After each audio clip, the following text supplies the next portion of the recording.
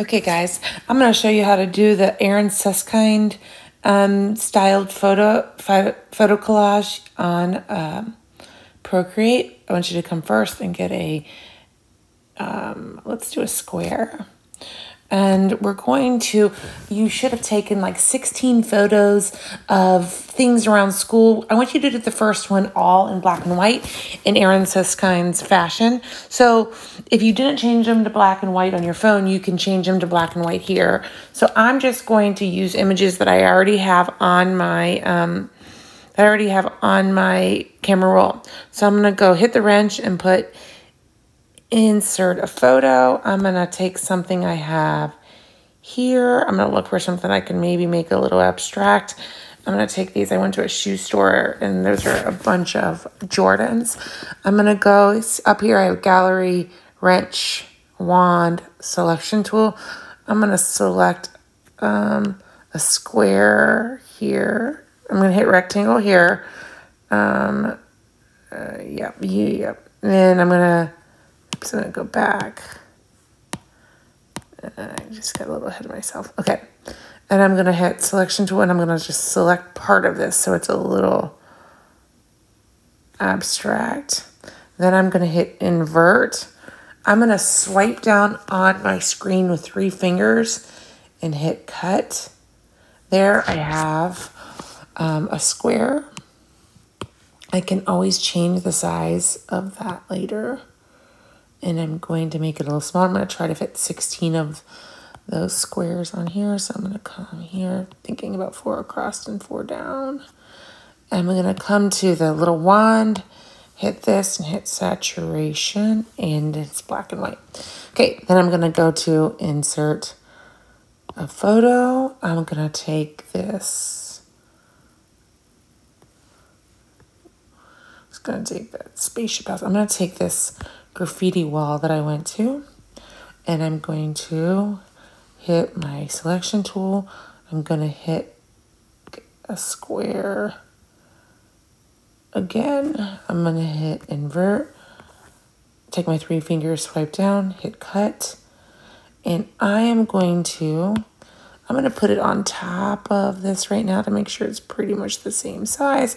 I can always go to freeform if it's not an exact size as my other one and make it a little bit different. Now I'm going to put it right next to here. And I'm going to go to the wand, hit saturation and bring it down.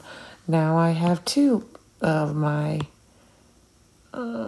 squares, like I said, and I'd like to do 14. If you want, you could put a little space between them. I think I might do a little bit of space between them.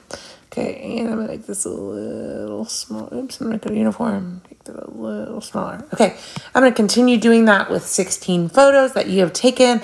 Like I said, you can take some around school. You can take them at home. You can get them from rolls. I'd like them to be from photos you took, though. So I'm going to insert a photo. Let's just put this one on there. I kind of like that one as is. If I can make it a square, put a lot of this in here. It doesn't just have to be a part of one. I could always just make it smaller. I'm going to hit invert, swipe with 3 fingers down, hit cut, make it about the same size. If it's not the exact same size, I'm going to go to freeform, move it on over, and then I'm going to hit hue, saturation, brightness, saturation. I kind of want to make that one a little brighter so it fits the vibe of the other ones. Okay, now it looks like it's a little too big for my canvas, so I can always come over here. I'm going to swipe these layers together, pinch them together, and then I'm going to take my arrow here, move it on over a little bit. Why can't I move that? There we go.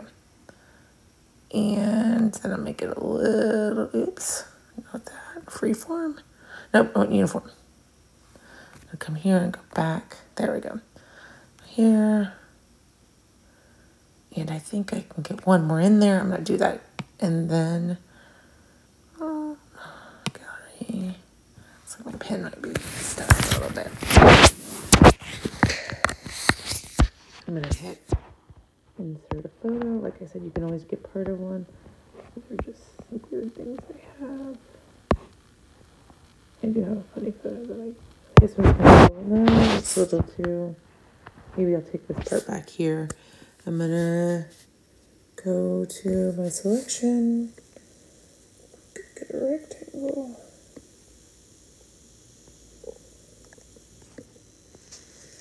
Invert. Swipe with 3 fingers down. Hit cut.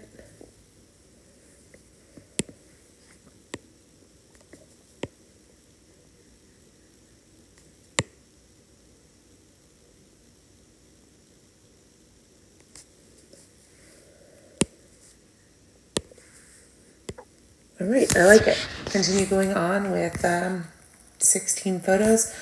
When you're done, like I said, you can always swipe the layers together and make this a little more.